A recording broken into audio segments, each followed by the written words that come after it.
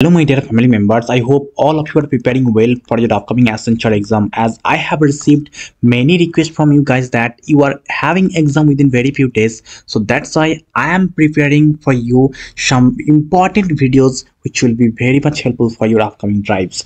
So in this video I am going to share the recent on-campus coding questions, which will be both helpful for on-campus and off-campus, because the same question pattern will be followed because Marshall Metal is conducting the exam. Okay, so now let me share the questions with answers. Just before that guys, if you have not subscribed this channel yet, then please subscribe this channel and watch the playlist regarding any component that you want, and let me know which content do you want more. I'll make more content on those. Okay, now the question is, I hope this is not properly visible but still readable. Let me just read for you once. Hey, you ready for the future? Techno UF is here with premium prep materials, no need to fear. Cognizant, Accenture, TCS and more. We'll get you ready, open up that door. You were given two integers arrays A and B of length n and m respectively. Each element of B is less than the length of A. For element in B, you have to sort the last BI elements from the right in the array dash non-descending order. Your task is to find and return the final array A. These are the input specification and this is the output specification. Return the final array A after doing this for task. So let me just go through the sample input output so that it will be easier for you. As you can see, this is the sample input and this is the sample output. Let me just discuss how it's coming. Okay, so this is the length of first array n, this is the length of the second array m, and this is the first array 2 4 5 6 1, and this is the second array. What is the task? That is, let's say this is the array B and this is the array A. Okay, this is the first element, this is the second element. So first element is 1. You have to just sort the number of elements, this number of elements at the end. Okay, so this is 1, so that's why we'll sort in ascending order the last element only. So we don't have to change anything. And the next element is 3, so that's why we'll sort in ascending order the last 3 elements. As this is 3, so that's why we'll sort in ascending order the last 3 elements of this array A.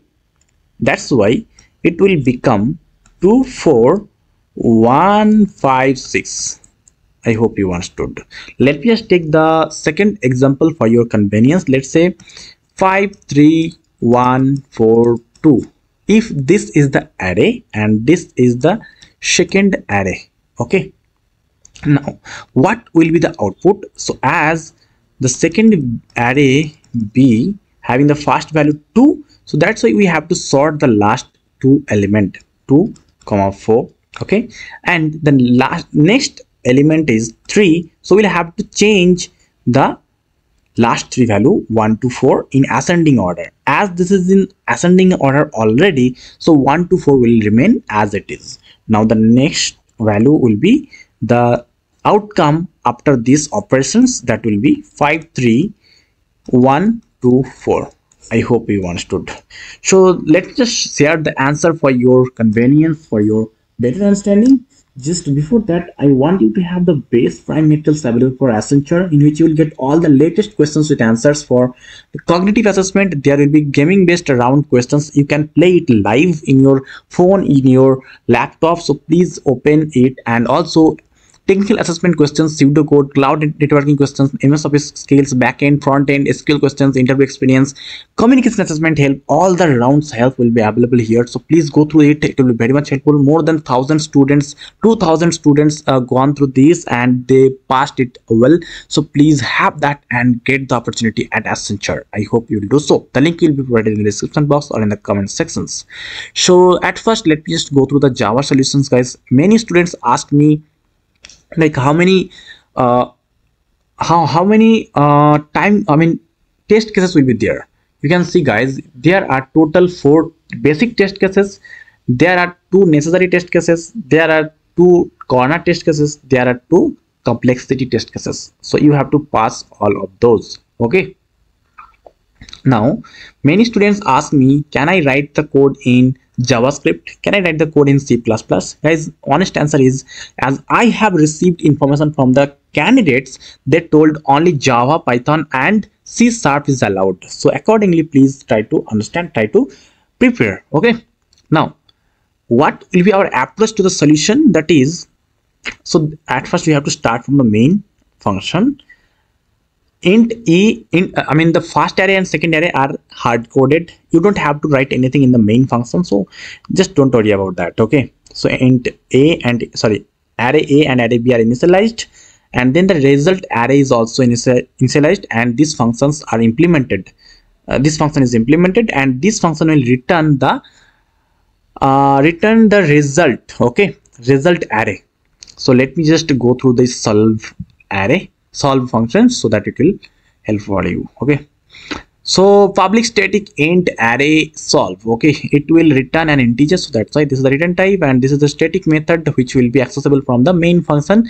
And these are the two elements arguments, both are array a and array b. And let me just go through the lines here. Int n is equal to a dot length, so this is basically just storing the length of the first array. A dot length is returning the length of the first array a, and we have to just go through all the elements of the array b. How? Let me just tell you. So these are the two values, these are the two values in array b, and we are just using enhanced for loop to go through all these elements array. Okay, elements in the array. So at first this b holds value 1, and then int start is equal to n minus b. So n is equal to the first array length, that is, let's say 5. Okay, so 5 minus 1 is equal to 4. Okay, arrays dot sort. So for these arrays, this is the class which you have to import from java.util arrays. Okay, and in arrays there is a inbuilt method of sorting. You can use that. So sort a comma start comma n. So what we are doing, storing at first the array a, okay, first array, and then we are setting the start point and the end point. So start point is equal to 5 minus 1, that is 4, n minus b, okay, and the n is the length. So this is the length, start point 4, and this is the end point 5. So now, as the first element was 1, so we just have to change the last element. So 4 to 5, we just have to sort. So let's say the element is 5, 4, 1, 2 and 3. So we just have to change this element. Okay, so we don't have to do anything. In the next iteration, the value of b will be 3, and in that case n minus b will be 5 minus 3 is equal to 2. Okay, and it will be the same array. Starting point will be 2 and the end point will be 5. In that case 1, 2, 3 will be sorted. As it is sorted, so it will not be sorted, but if it is not in sorted order, so then it will be sorted in ascending order. Okay, I hope you understood. And in the next iteration, it will find that there is no element as such present. It will return the a, that means the corrected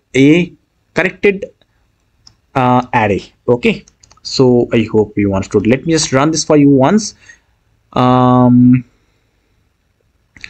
You can see 24156 is the result.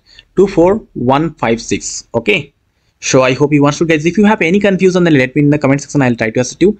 If you have any other questions as well, post that. I'll start like answering in the comment sections. Okay, and let me just give you the next solutions in Python. That is the same way we have done in the main. We have hard coded the input a and b, two arrays, and we have just printed whatever the solve function is returning. Okay, solve functions is having two arguments a and b, and it's storing the length of the first array n is equal to length of a. For b in b, so it's again holding the first value of b list or array. Okay, 1, 3 this way, and we are using slicing method.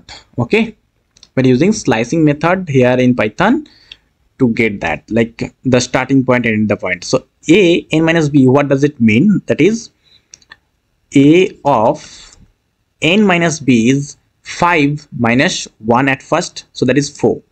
A of 4 will to the last element, a of 4 to the last element is equal to sorted a n minus b. So a sorted of a of 4 to last element, so that is 5. Okay, there is nothing means it is last element. Okay, up to last element.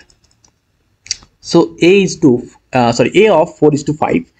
So there is only one element, so it will not be sorted. Only one element, one, so that's why it will not be sorted. Okay, so it will hold the same thing. In the next iteration, the b, this capital small b, holds the value 3. In the next iteration, the value will store from 2 to 5, and it will change these three values 5, 6, 1, and it will store here 2, 4. The new value will be 2, 4, 1, 5, 6 will be stored in this place, and it will return a, nothing else. So the same thing happened. So just let me run it once for you.